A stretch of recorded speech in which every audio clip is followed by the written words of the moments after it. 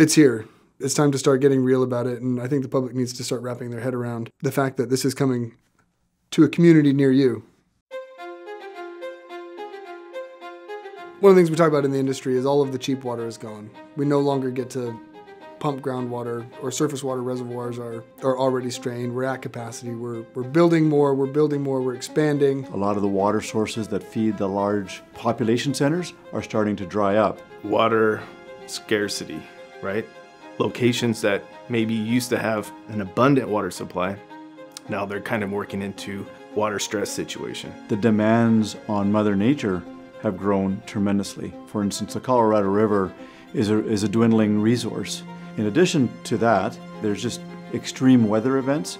So we're seeing now 3 years of drought, 5 years of drought, followed by a tremendous amount of volume of water with just a lot more precipitation or a lot more extreme events. And with that, we really have to be prudent with our water resource and how we utilize this resource and treat it. So these are unique times that are requiring us to adapt. If nothing changes in our approach, the ramifications and the consequences will be significant. Well, I mean, we're already seeing it. People fighting over water rights, right? Colorado Aqueduct. The issues related with that, with people fighting over the water rights, that's going to become more prevalent. That means that agriculture will not be sustainable. Escalation costs related to having clean water. Community health concerns pop up because we're not handling this resource to the best of our ability. Population bases will be required to cut back on their usages.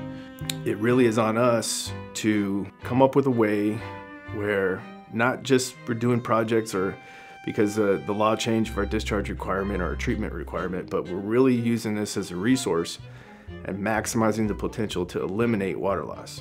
If we have water loss, we're doing something wrong. The urgency is high. Because if somebody removed all the gold from the world, no one's gonna die. If somebody removes all the water from the world, we're all dead.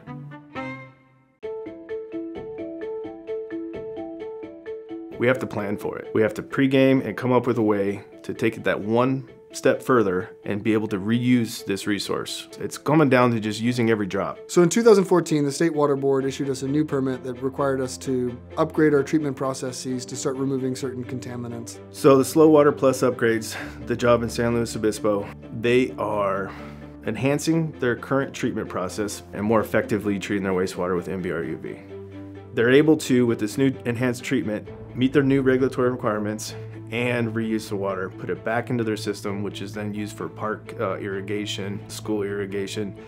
A lot of areas that were being wasteful with the potable supply are now going to be removed, and they're going to be fed with non-potable Title 22 reuse water. It's more robust. It's capable of meeting large fluctuations in water demands, and they've started to reuse some of the energy for the plant back into the plant, so they've created, improving its environmental footprint. And then on top of that, they're also recycling some of the water, which is just really good for all of us. The upgrades are also just future thinking. It's not just for the next 3 or 5 years.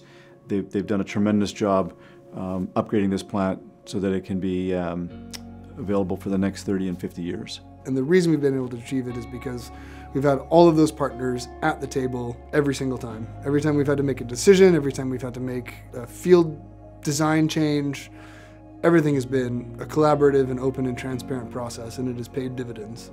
The other thing that they have done is the emphasis on collaborative delivery, which means that designers, owners, and construction partners are all working together to design solutions, and that's a much more effective way to deliver projects. And we've come together and we've just perfected that dance. And it's involved operators, it's involved maintenance technicians, city engineering team, our design engineering team, and certainly PCL being the choreographer of the entire deal. So we're very much a part of the solution, not just a builder or a constructor. We're a partner. It is fulfilling as a PCLer to know you're helping a community. I was born and raised in San Luis. I'm raising my children in San Luis.